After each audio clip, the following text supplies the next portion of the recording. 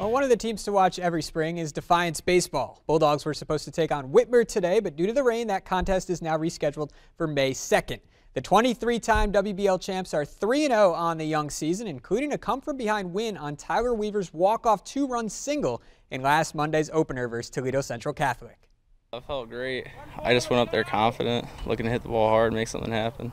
A lot of momentum, I'd say, after that win. We needed to keep pitching, and then our defensive end. Just better infield, make less errors.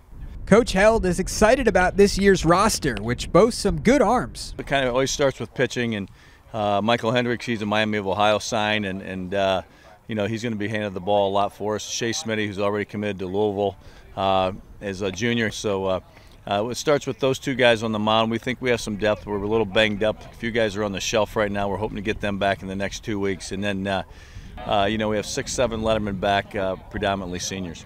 Having a core group of seniors is great for team camaraderie. Yeah, I would say this is probably one of the closest teams I've been a part of. I've been playing with most of these guys ever since I was 7 and 8, and it's the vibe with the team is just unreal. It's a great feeling.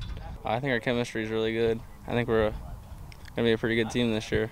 You know, bottom line is, like every coach, I guess it's cliche, you want to get better each day, and you know, expectations are always to compete for the WBL. It's a great league and everything, and no exception in baseball.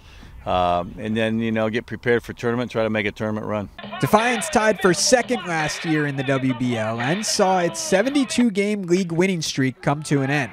The Bulldogs hope to get back on top in the Western Buckeye League this year. The streak was very special for all our alumni and for all the guys involved, and even the guys that weren't involved. And you know, there's going to be a day, well, even to this day, I guess, where we look at it and we're just shocked how you could be able to do that in such a good league. And we got a lot of breaks that went our way. And obviously this year and even in the past years, it's just one game at a time. Oh, I love playing this league. It's a really tough league to play in, a lot of good competition, and you see a lot of D1 pitchers come out of this league, and it's great to face them. With 3 wins under their belt, Coach Held and company want to make sure they improve day to day in all facets of the game, so they're playing their best ball come tournament time. You know, obviously you have to get consistent pitching. We've been pretty fortunate there. Defense and pitching win games and win championships, but you always want to get better with the bat too. And the bats have changed the last couple of years, so small ball is really taking off and coming back like it was a few years ago. And I think the teams that can put the ball in play and play good defense and get good pitching got the best chance to win. In Defiance, I'm Matt Finkel for the Sports Report.